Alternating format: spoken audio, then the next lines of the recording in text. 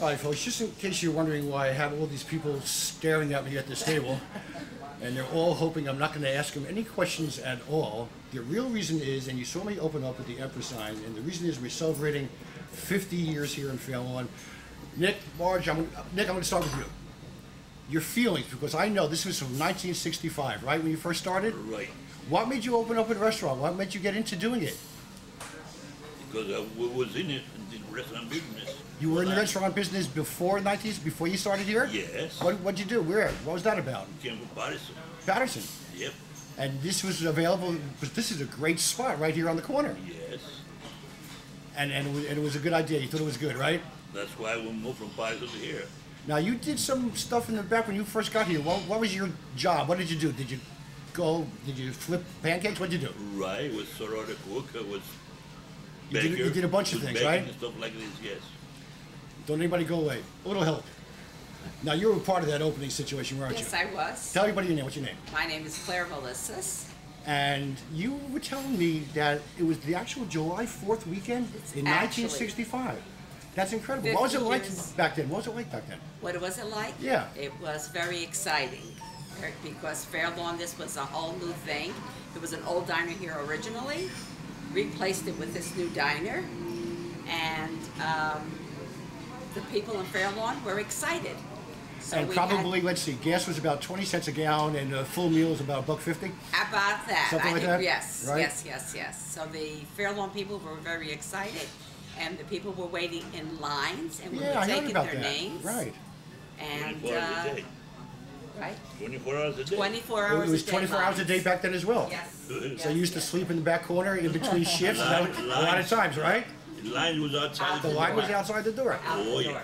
Yep, right. Question now, did you have an idea that something like this was going to develop and grow as much as it did? No.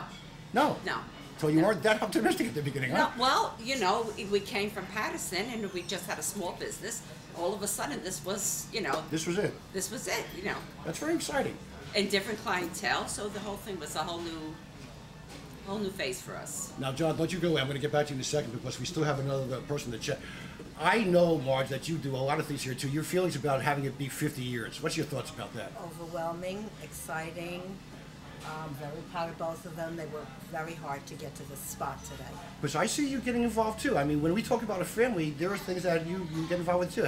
Does that make you get psyched about the whole thing? Of course. You do, yeah, right? I'm part of it. So is it true when I go back in the kitchen, I can see you flipping some No, that I don't do. Somebody here is going to cook for me. You do the cooking, don't you? No. But you're the fourth generation. Don't you go away. And don't you go away either. John, it's your turn to talk to me. How are you, sir? Good. You got to be excited about this. Proud. Very proud. I'm very proud. Yeah, it's a long time coming. It's a lot of work. Now, I understand probably when all this started, you were probably right at the bottom rung, doing tables, I mean, stuff like that, right? I wasn't here. That's another show. We'll come back to that. You were thinking about it. I started at 12 or 13 as a busboy. The worst. The worst busboy. But by doing that, you've gone through all the levels of the rung of the ladder, so to Absolutely. speak, You right? gotta move up. And how did you feel by spending all that time here? I always wanted to do it. I was always here. You had that in your head? I always wanted to work with my father. I was always here, and every time I wandered off, I always ended up back.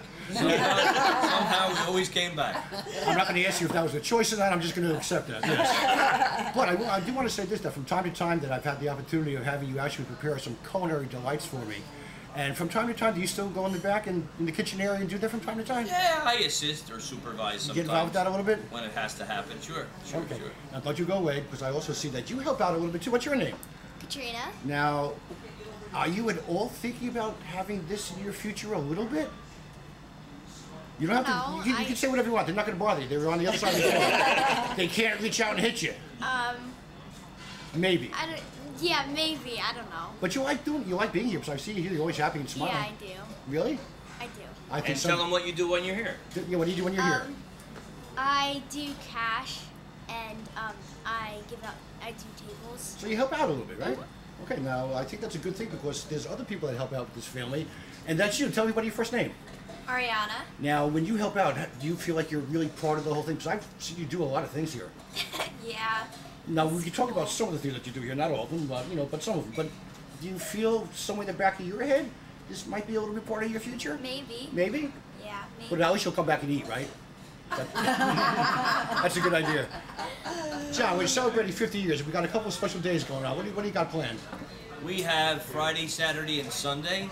We're doing free cheesecake with any meal $10.95 or above, and $2 glasses of wine. And the cheesecake is the same recipe from 1965. Now wait a minute. How's that Everybody loves the possible? How's that possible? The cheesecake. Did you make the It's not- cheesecake? No, I did not make the cheesecake. Okay, where'd the recipe come from?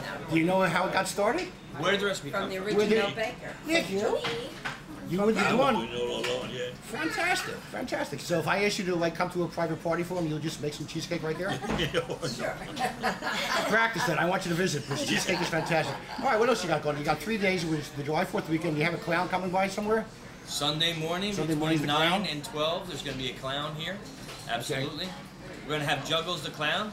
Maybe a couple of chicken wings are going to be thrown around. You never know what's going to It's a happen. lot of fun. Some balloons. I think what's very unique about this, and I don't mind saying this, having a family, being involved with the business here in our community for 50 years, third, fourth, fifth generation, is one of the best stories I really want to get involved in. And a tip of my hat to all of you for being involved with this. I always love coming here. It's my second home. Enjoy. I want to come back to another 50. Yes, yes, Yes, Yes, of course. yes. Okay. Of course. Okay, thank you all for just sharing some thoughts with me, and we're going to let everybody know they should come by and celebrate with you too. Now, what I usually say at the end is, get back to work. Let me go out and do something. Andy, give me a wave. Okay, he's busy. All right, guys.